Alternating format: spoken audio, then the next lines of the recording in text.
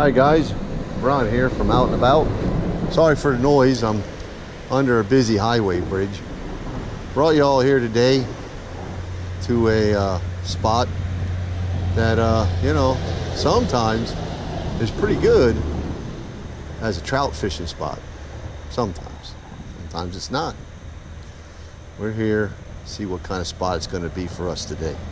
All right, y'all stick in there and you know, we'll bring you back when we get a fish on.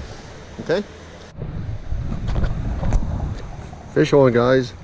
Fighting like a nice trout. Yep. Hey, he's fighting pretty good. Looks like a nice one. Huh? Fighting me good. It's either a trout or a big fall fish. I'm going with trout, but it might be a fall fish just by the way it looks, kind of. Yep, it's a big fall fish. So how about Ron gets a couple of these big ones too when he gets out there. Now we're nowhere near New York. We're up in the mountains of Pennsylvania, and I'm telling you, that fish is over 12 inches. Huh? He's probably close to 15 or so. All right. He don't want to hang in my arms too long, so we're gonna get him back. All right. There you go, Mr. Fallfish. There you go. The other way. The other way.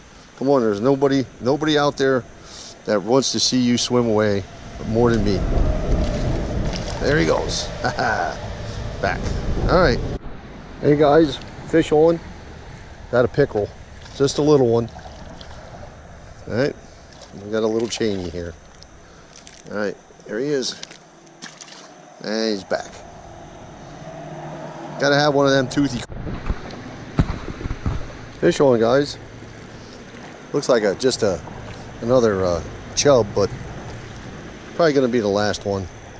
Nothing really wants to bite right now, so well, he's a feisty little thing, huh? Them shiners. He'd be great for musky bait. Too bad we're not fishing in a lake somewhere full of muskie, right? You take him and live line him off the boat there and just wait for the muskie to pull. Alrighty. So that's probably about it. One more cast maybe. Let's see. Alright. Get back to you if we get something. Fish on, guys. Yeah.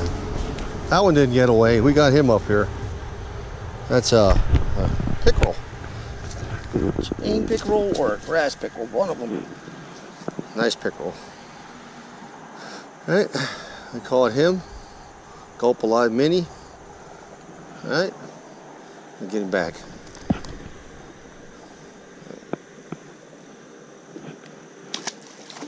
Woohoo! All right, guys, fish on. This is probably going to be my last fish. It looks like it's a carp or a sucker, but I'm not going to waste a lot of time with him. I'm just going to hoist him up out of here because I only have like 4-pound test, and he's a big fish. Ah, look at this thing. Oh, it's a giant fall fish. Oh my God, look at this thing. Wow. Holy cow, is he giant. I guess sometimes, you know, you just got to deal with what God lays out there in front of you. Today, I got trout, I got pickerel, I got a little dink bass, and I got 2 of these nice giant fall fish. Beautiful fish. I mean, they are beautiful fish, but I'm not looking to eat any of them, but they were fun to catch. Man, if you have these kind of fish in your waterway, they are so much fun to catch. I don't know why anybody would want to get rid of them other than maybe they taste bad, but I don't know. I'm not going to try them. I'm just going to put them back, okay? So with this is going to be the last fish because the battery's going to go dead. I ain't going to be able to catch anymore, and there he goes, back, gone. All right, so with that, y'all take care. God bless you, and hey, we got to come back here again, man. This is pretty good. Hey guys, fish on. Last fish. Guarantee it's the last fish. Not a big pickerel. Man, this is loaded with pickerel, big ones. Here, look at this. This guy here, man, wow. His belly's full too. I hope I can get the hook out without getting a finger full of teeth. Hey, you know what? There we go. We're not gonna hurt him, and that hook will fall out in a couple weeks anyway, all right?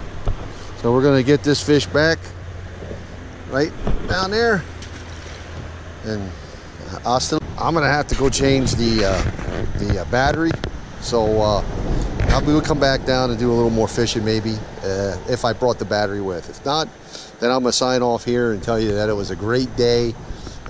Yes indeed, beautiful fish.